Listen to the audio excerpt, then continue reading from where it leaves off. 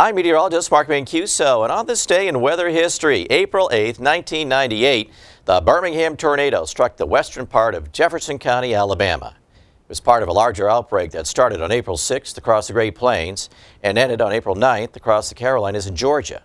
The worst of the outbreak started around 7 p.m. when a supercell storm originating from Mississippi entered Pickens and Tuscaloosa counties.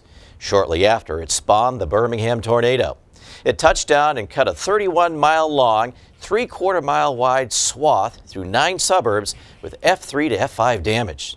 The worst of the destruction occurred across the Oak Grove, Rock Creek, and McDonald Chapel areas.